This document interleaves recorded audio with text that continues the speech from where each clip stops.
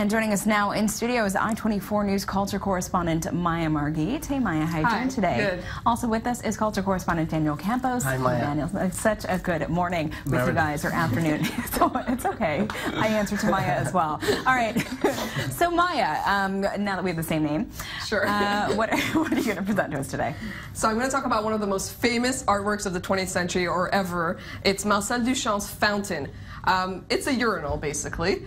And this is art. It's art. It's an actual urinal that Marcel Duchamp found. And in 1917, he signed it under a fake name called Armut, as you can see. He submitted it. Yeah, it was a fake name. He submitted it to an exhibition to the Society of Independent Artists. And they were supposed to accept any and all artworks submitted for the exhibition. That was the whole point of it.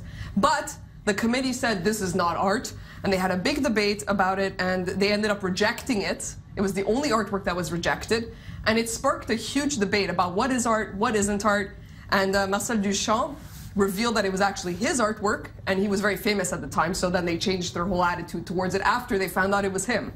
So wait, he just bought a urinal and put a name on it? He bought a urinal and he put a name on it. And this is art? And this was considered revolutionary. This was revolutionary because back then you couldn't just take something off the street and say this is art. It changed the way people looked at things. He was the first person to say that the idea behind an artwork is more important than how it was made. So this is he's the forefather of conceptual art, which nowadays it doesn't sound as revolutionary maybe, but back then in 1917, this changed everything. Everyone was debating whether it was art. Even today people are still debating whether it is art or not, or if it's just a urinal. Sorry, it's really interesting, the stories you bring to us, Maya. But, you know, it is one of the most iconic pieces of the 20th century. So what makes it that?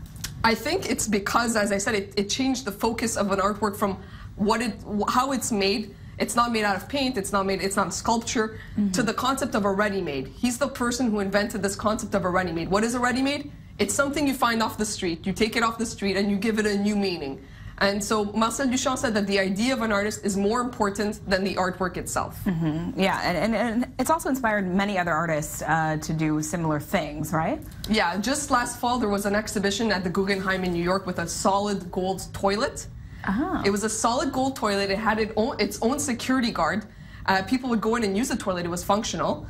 And it was very popular. People would take selfies with the toilet. Doesn't President Trump have a gold toilet? I think it was Erdogan, Turkish president. Okay. I heard something, or maybe it was the Ukrainian president. I don't remember exactly. Yeah. But yeah, there were many different artists who made this. There's the gold toilet. It was very, very popular. People would take selfies with it.